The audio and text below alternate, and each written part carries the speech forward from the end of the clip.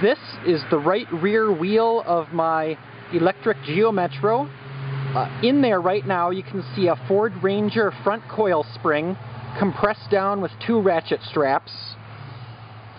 Here on the left is the original Geo Metro spring, and on the right this is the about 2 coils worth that I cut off the Ford Ranger spring to make it the same length as the Geo Metro spring. But since the Ranger spring is a thicker material, it can hold a lot of more weight for the same size.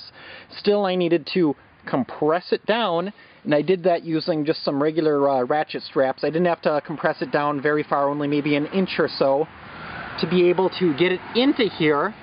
And then I reconnected the suspension, jacked it up, and now what I'm going to do is disconnect the ratchet strap, which does not have any pressure on it anymore.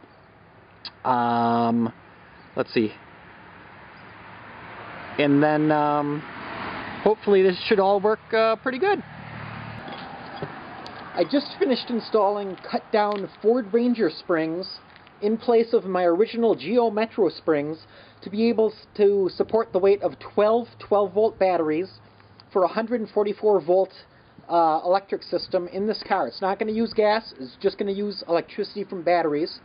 Now when I lower it, hopefully the car will sit higher than it did before, and it will be even, because I didn't have a great way to cut the springs exactly the same. I was just eyeballing it. Let's hope it's close enough.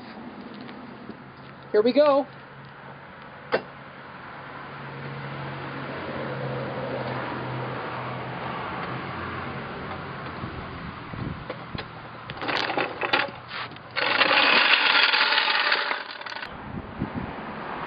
Well, the good news is that overall the springs are working. The bad news is it's a ½ inch higher on the right than the left, so I don't know if I have to pull the spring on the right back out again, trim a little more off of it, or what.